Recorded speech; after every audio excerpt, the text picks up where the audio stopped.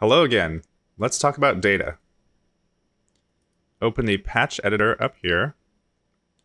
Right-click and add a value patch.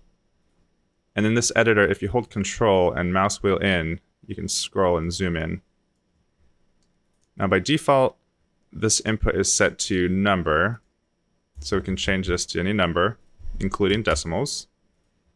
Hitting up and down arrow keys will increase it by 1.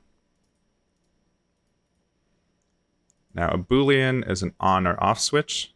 This is useful for toggling things that you want visible or invisible, or any other kind of thing that's only on or off. And you have color here. If you click this gray box, it'll bring up a color picker. And right now it shows red, but it's gray here, and that's because this alpha channel is set to 0. If we set it to the max value of 255, you can see it changed to red there.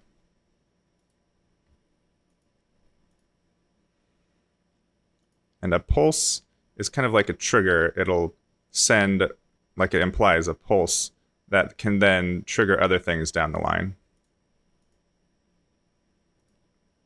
Text is text. And then vector 2, 3, and 4 are basically the same idea with increasing numbers of numbers. So a vector 4, for instance, can have x, y, z, and w. And in terms of color images, the X, Y, and Z are the red, green, and blue channels, and then W is the alpha channel. So if we look back at color, this would be the X, Y, Z, and W, or R, G, B, and A. And that's all the default values for this value.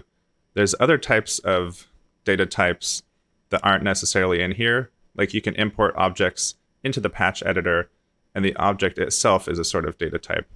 But we'll get to that later.